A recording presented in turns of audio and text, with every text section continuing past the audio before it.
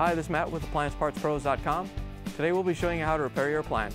Remember, anytime you work on an appliance, make sure it's unplugged or the circuit breakers are off so there's no chance of electrocution. In this video we're going to show you how to change out the Maytag Dryer Idler Pulley Arm. It's going to be a very easy repair and should only take a few minutes to show you how to do it. If you already have one of these, great. If not, you can click on the link below or get it at AppliancePartsPros.com. When you open up the package, you're going to get the new Idler Pulley Arm. The idler pulley arm is what the pulley wheel rides on. The main reason to be changing it out is if the shaft is damaged and it's making noise. In order to change the part, we have to go around to the back of the dryer. Now that we're on back, we're going to use a 1/4-inch nut driver to take out the screws to hold this access panel on.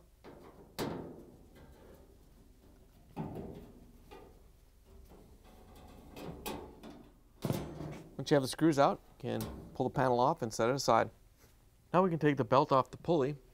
We're just going to reach in and take the idler pulley bracket and push it towards the side of the machine to take the tension off the belt, and then unhook it from the motor pulley.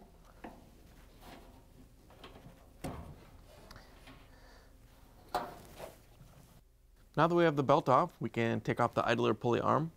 We're just going to take the whole assembly out. So we're going to use a 5/16" nut driver to take out this lower screw.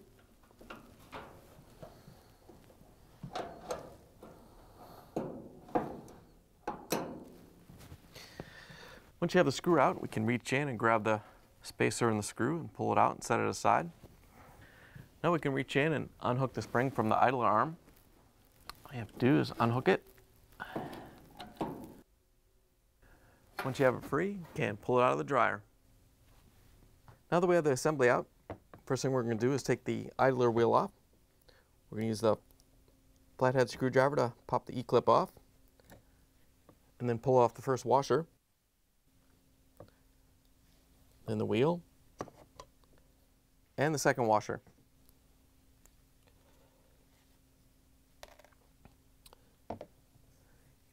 If you're changing the idler arm out because the shaft is going bad, it's usually because the bearing inside the pulley has gone bad, so you want to make sure you check that too and replace the pulley if needed. Then we're going to use the 1/4-inch nut driver to take out the screw that holds the spacer on. Once you have that off, we're going to set the spacer aside and we can put the new parts on. Here's the old idler pulley arm next to the new one. If you already have one of these, great. If not, you can get it at AppliancePartsPros.com. First, we're going to put the spacer back on.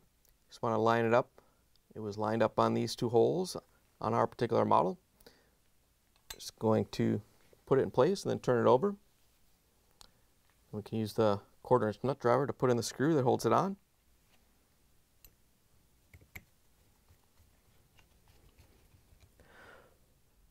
Once you have that tightened down, we can put the wheel back on.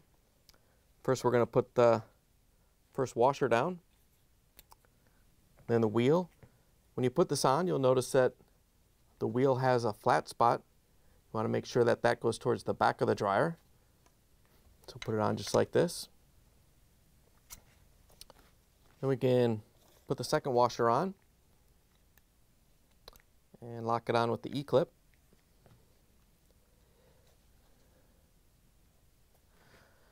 Once you have the E-clip started, you grab the flathead screwdriver and push it so it locks on. Now that you have the assembly put back together, we can put it back in the dryer. To put the assembly in, first thing we're going to do is reach in and hook the spring on. And then we can put the spacer with the screw in.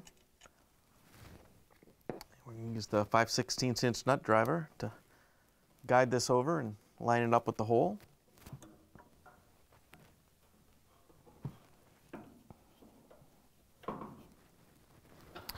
Once you have the screw tightened down, you want to make sure that the shoulder washer isn't jammed up and that it moves freely. Then we can put the belt back on. To put the belt on, we're just going to put the belt in between the finger and the pulley and wrap it around the pulley. And then you want to make sure that the belt goes on the opposite side of the motor pulley. And we're going to grab the idler arm assembly and pull it over and loop the belt over the motor pulley.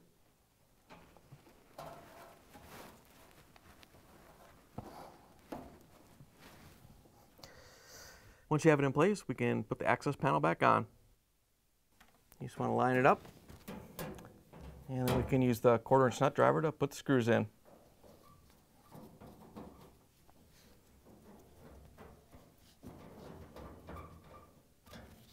Now that we have the access panel back on, when you test the dryer, if you notice that the drum's not spinning, it could be that the belt slipped into the groove on the drum and now it's too long to spin the drum.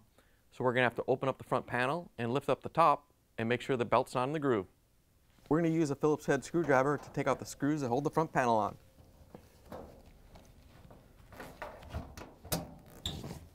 Now we can take the front panel off.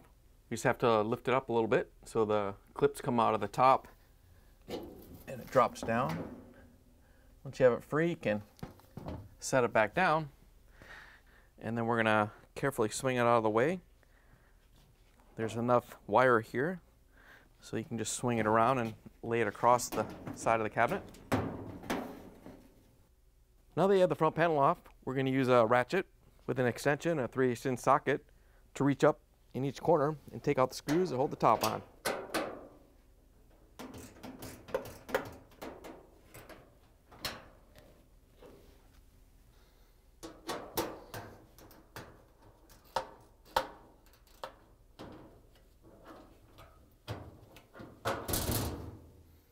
Now that we have the screws out, we're going to lift the top up. If you want, you can set a towel across here and lean it against the wall. You just need to be careful because there's no hinges on this model. So you have to lift up the top and support it either with a towel, or we're going to put a lanyard in here so it doesn't fall.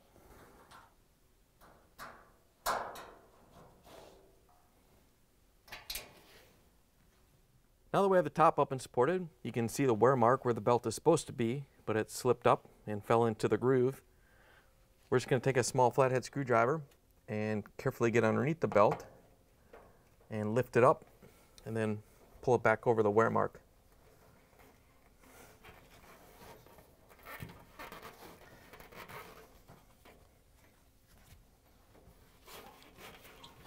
Just want to follow it down all the way to the sides of the drum as far as you can.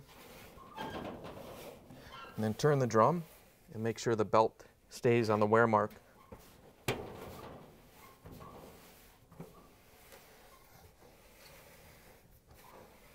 Once you're sure you have it centered on the wear mark, we can put the dryer back together. To put the top down, we're just going to carefully take the lanyard off and then lower the top down.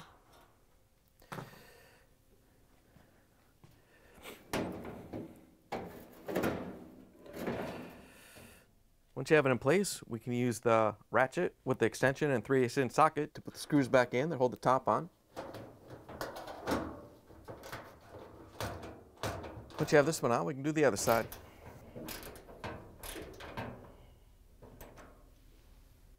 To put the front panel back on, we're just going to grab it and swing it around.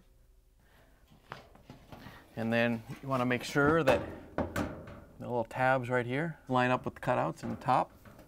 Then we're going to put it in like we took it off. We're going to put it at a little bit of an angle. Make sure the clips go in and it doesn't drop down. Once you have it in place, we can use the Phillips screwdriver to put the screws in.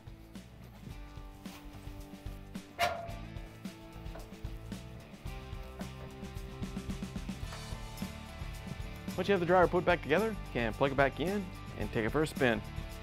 Thanks for joining us for another successful repair brought to you by AppliancePartsPros.com. Check out our other repair videos on our site, Facebook, and YouTube.